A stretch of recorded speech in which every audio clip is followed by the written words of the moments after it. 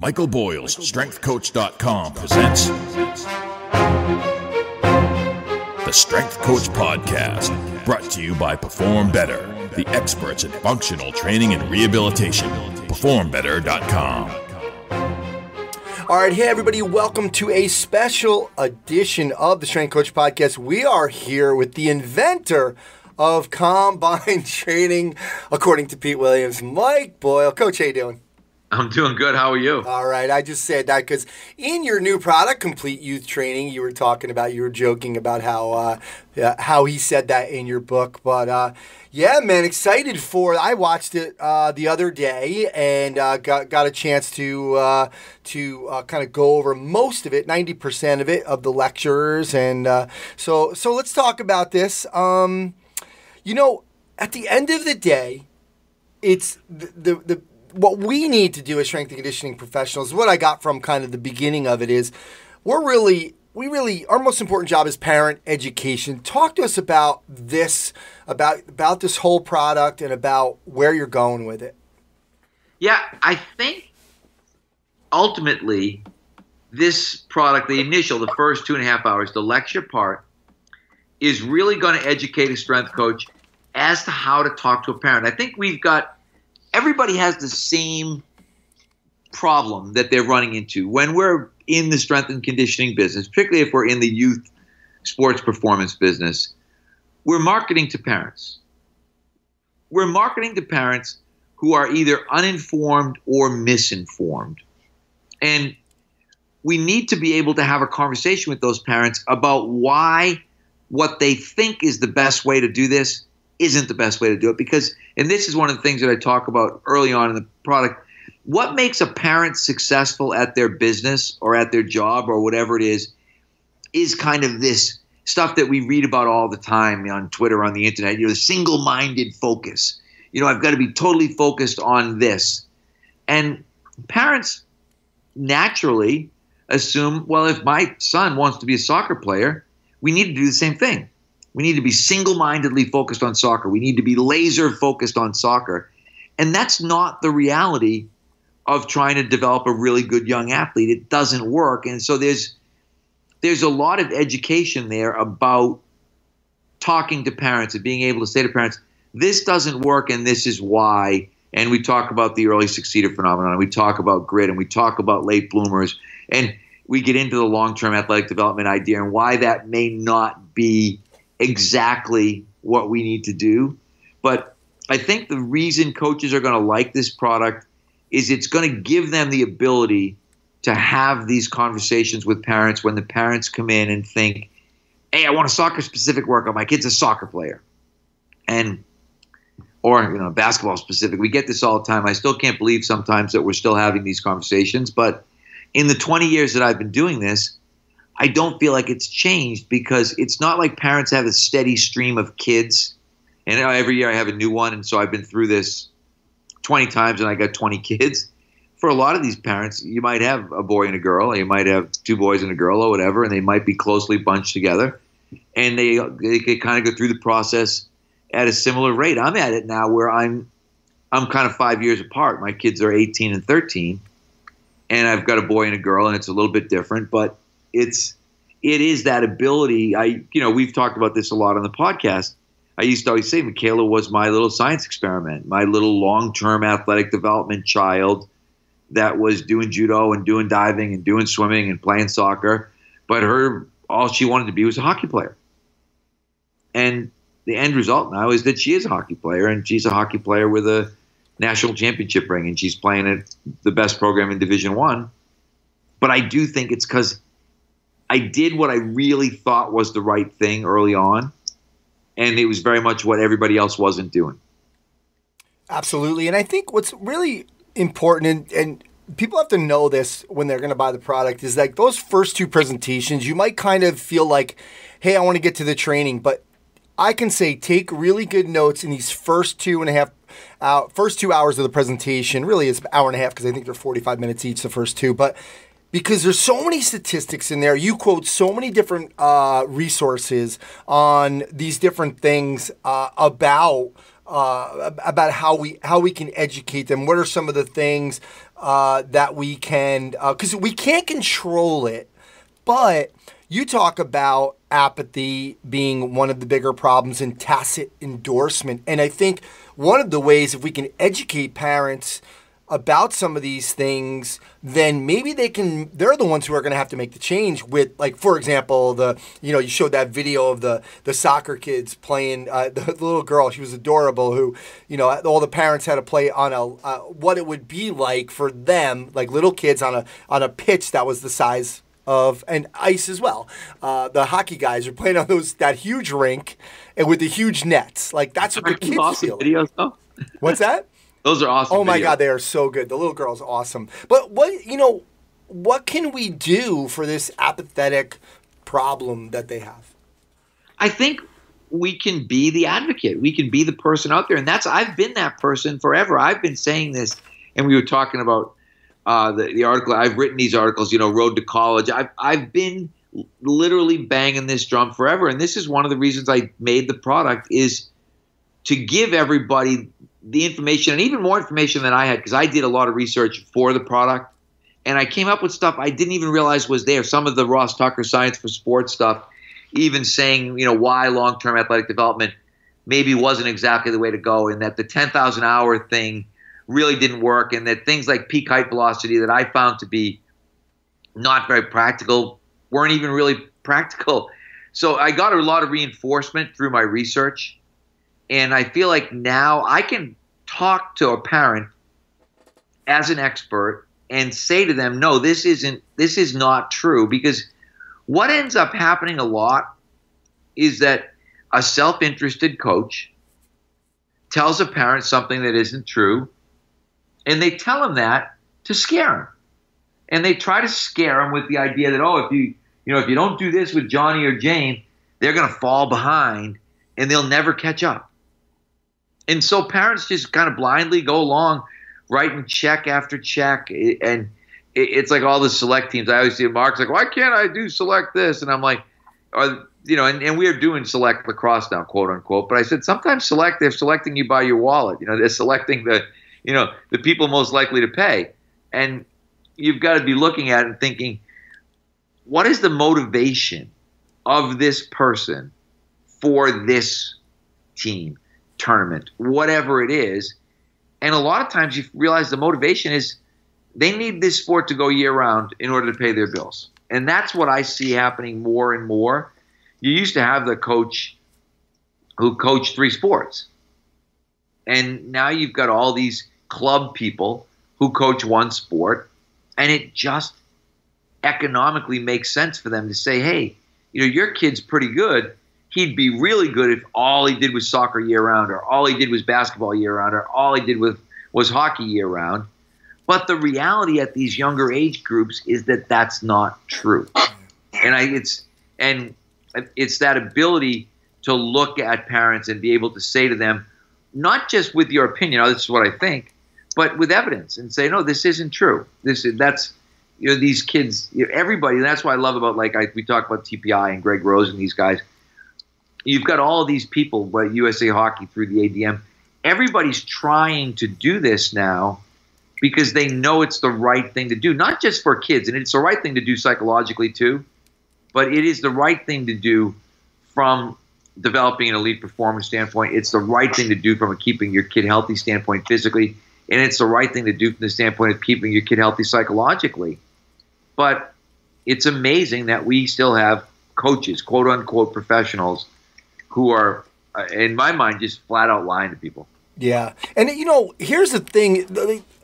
It's not an argument. I'm not saying you're misinterpreting this, but with long-term athletic development, one thing, you did bring up Erickson in the 10,000 hours, which was, he never said 10,000 hours. And if you read Peak, you know, people know that from Peak, his book Peak, that it was more about deliberate practice. So I don't know if he would agree, and that doesn't mean he's right, if he would agree that soccer, it would help your hockey. I'm sure we both know that being more athletic is going to help, right? But he was really talking about specific deliberate practice, which could help in terms of, look, this is what you need to do to get better. So there is that kind of little bit of, even with that it's not 10,000 hours, he still is talking about specific deliberate practice, which might not mean a soccer. He might not agree with that. I don't know, though. Yeah, and that's what I think.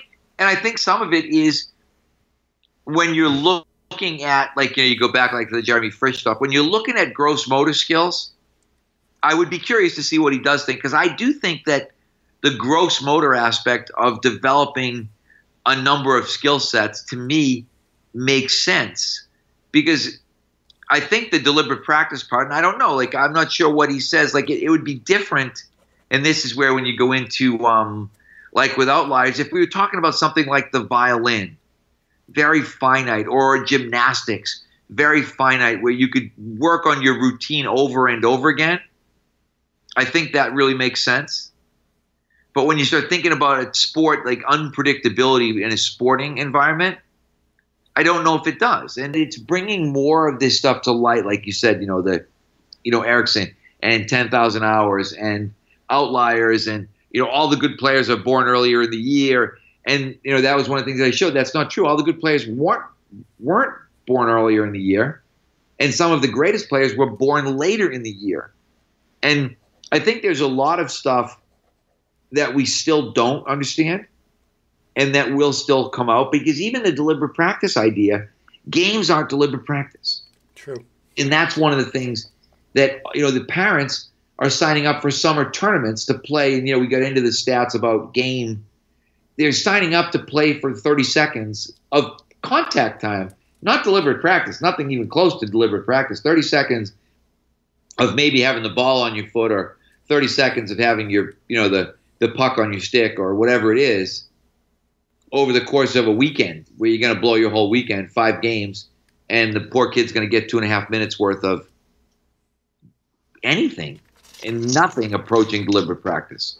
And I think that's the other thing when we start looking at deliberate practice, even with hockey, you start thinking, it starts to break down into skating and shooting. And those things do need deliberate practice. So I think there's the other parts of the equation to think about. So I guess the good thing about this is I would not even try to present it and say, hey, this is the definitive work. This is really a conglomeration of ideas for people like me who are training kids, where they're going to be able to learn about training kids. And be able to, I think, at least improve their ability. Absolutely. Mike, one thing though, and let's go into some of the training now. I just want to kind of go over that and get to that. And you definitely make a definitive argument about this educational piece and why some of this stuff we really need to focus on, what we can do to educate the parents and hopefully make some changes. Strength and you were talking about, okay, from age 11 on, which, that's a whole other argument. You and I have talked about this before. If you have the environment to do what somebody like Jeremy Frisch is doing, then great. You don't feel like that's always appropriate in a facility like yours. You might have to do another a licensed facility, MBSC youth or something, where they're separate youth training facilities. But you're talking about age 11. You think strength and power should be involved. You should be doing that twice. Twice a week, right? In the minimum, or you feel like 3's okay too, or from 11 on, what do you feel like that should be? 3 would be okay. I just don't know if 3 is realistic, based on. And this is more kind of as a parent now and seeing the schedule that kids have. Yeah. I think trying to get a kid to the gym 3 times a week is difficult. At least I know for me, even, and I own a gym, but to try to get Mark to the gym 3 days a week and to whatever hockey practice and lacrosse and homework and everything else. So I would have no problem if someone said, I'm going to do this 3 days a week versus 2. I would have a problem if they said, I'm going to do it 1 versus 2, because I do think that the thing I worry about is kids being sore all the time and not liking training, because they equate training with being sore. And I think when you're doing it 2 days a week, you don't have that. When you're doing it once a week, you do. So you said, 2 days and then 2 to 3 hours worth of skill training. And in this time, they're basically, this is your idea is learn to train. And that's, you don't care if they're 11 or 14, whatever their training age. If they have a 0 training age, they're starting at the same point. You don't care what, as long as you know they have 0 training age. That first phase is learn to train. Yes, exactly. And I think that's one of the reasons I like the 11, 12 age bracket. We've had a lot of success with kids over the years who started in that 11, 12 age bracket. Like, it's funny, Jack Eichel's back training with us right now. And he was talking about the fact, he was like, I was up in North Andover with Ben Bruno when I was in 6th grade. He said, I started, and he's like beastly strong in the weight room. He like clean 275 for 5 the other day. No effort at all. And, but when you start early, and I look at that, like I said, with Mark and Mia that are in the video, they're going to be very, very strong by the time they're seniors in high school. I will not be surprised to see Mia throwing 135 around as a senior in high school in the clean like Michaela was, even though she won't be as big as Michaela. And I won't be surprised to see Mark doing the same thing with 185 or 200. They'll be way ahead of their peers because you got that learn to train piece out of the way sooner. Because you're right, no matter when somebody starts, if you get a kid at 18 who's never been in the weight room, it's still learn to train. You're showing that kid push up and bench press and hand position and clean and all these things have to be taught, and it will take a roughly similar amount of time to teach it, almost regardless of when you start. Like, you may have, maybe if you get a talented 18-year-old, you can get all that done in the summer, but it's just a huge advantage to get these kids familiar and comfortable with the weight room at a younger age. Absolutely. And, obviously, because of that learning, if they could get in 3 days, because you're not killing them, then they're going to learn probably a little bit quicker. But you're talking about periodization. There is no periodization. It's year-round, twice a week. Yep, it's year-round, twice a week. And really, it's always in season. Because, again, and these are the realities of the sporting life, is that there just isn't that ability to to have that off season, because the kids just don't have it. It never really stops. Maybe a little bit in the summer, but even like for us, I'm looking at lacrosse is going to go. We might have July where Mark does not have any sporting requirement at all, but that might be the only month where there's nothing, even at 13. Coach, you said, I love this, you said bodyweight training is a dumb idea. See, that goes against a lot of what we think. Like, okay, hey, man, they're just starting out. We got to do bodyweight training. Talk to us about that.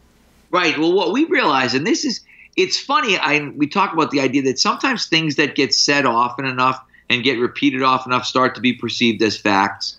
And the thing, back in the old embedded days, bodyweight before external resistance. And everybody sort of parroted that. And you'll like this one. I put in one of my new presentations. I have a picture of a parrot and a picture of an owl.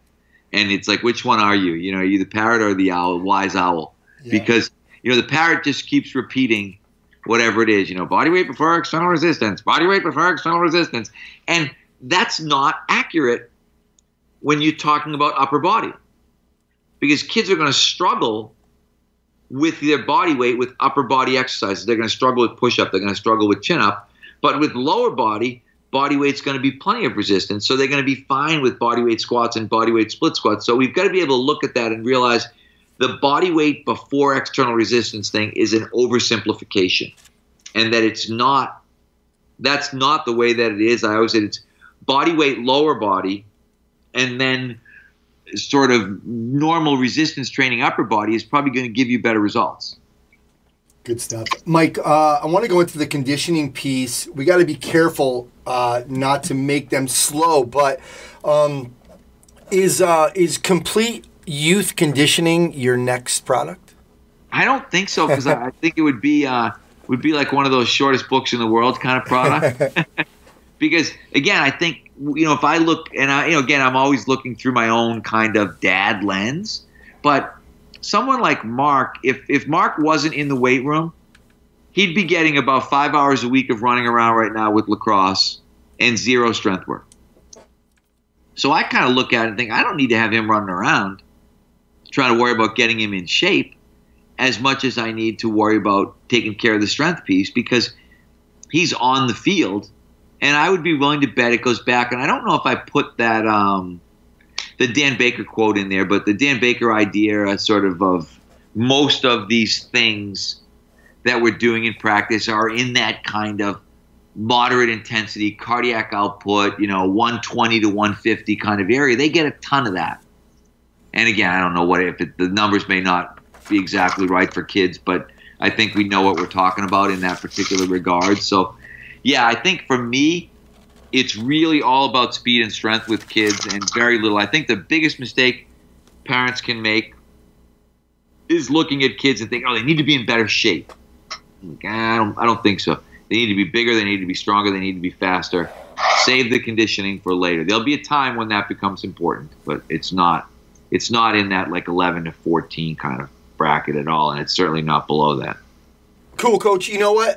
You had a slide in there. What do they need? Throw, jump, sprint, weights. Give us the quick view of what they need. And I think you said it. They need to throw medicine balls. They need to do basic plyometric exercises. They need to run short sprints, the kind of Tony Holler time 10, flying 10 sort of thing. The kids love that stuff. And then they need a basic strength program. And I think you watch the product, the strength program, some people are going to look at that and go, that's it? And I'm like, yep, that's it. Much like the reading, writing, arithmetic thing in school. If you went to school and you thought, what, no physics? No chemistry? It's like, no, it's elementary school, guys. There's no physics and there's no chemistry. Okay, there's math facts and there's spelling and there's reading. And I think we have to have that same approach in the weight room. And that was one of the slides that was in there. We squat. We're goblet squatting. And people are like, but Mike, you don't believe in squatting. And I'm like, I don't believe in heavy spinal loading for experienced athletes. That's different than getting a kid to understand the basics of strength and conditioning, the basics of being in the weight room. Yeah, and I think there's a bunch of those in here too, just to remind everybody. Like you said, you are doing goblet squats. You are doing, you don't want to do just body weight. You're not going to condition. There's a lot in here. You even talked about what do they need in terms of equipment, because there's some psychological stuff going on here. So I really like the way you kind of put this together. Educating parents, I think, it's one way that, you want to talk about sales. You can learn so much in these first two presentations to be able to talk to parents and sell them on your program and how important it is, and we need to start making those changes. So I'll remind everybody, we got a link to the product at strengthcoachpodcast.com or on continuefit.com. So, Coach, thanks for coming on. Great job with this, as always, and we'll talk to you next time. All right, thanks, Ant. I appreciate it.